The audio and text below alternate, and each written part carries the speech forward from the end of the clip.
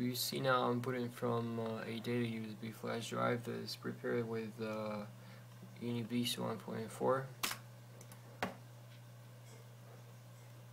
Then here you see the options it gives you. You can boot into line, you can boot into Windows, and you can boot from USB thing. So I'm booting from USB. Then it will take some time. An Apple logo appears.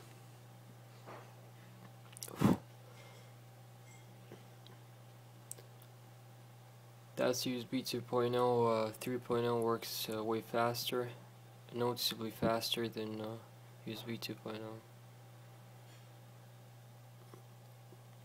So here it is, the screen. Then you choose the language. Use English as the main language, so everything works fast. Then press continue. I agree. Then line, you click on this thing, but you need to go to utilities, disk utility. Then here you see all the disks. So you have to do this thing, the partition. You see, then erase it.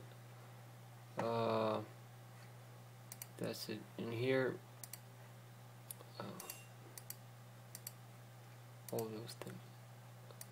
I forgot what to do. Okay, you go to partition. You choose here one partition, and then options. Choose GUID, and then click OK.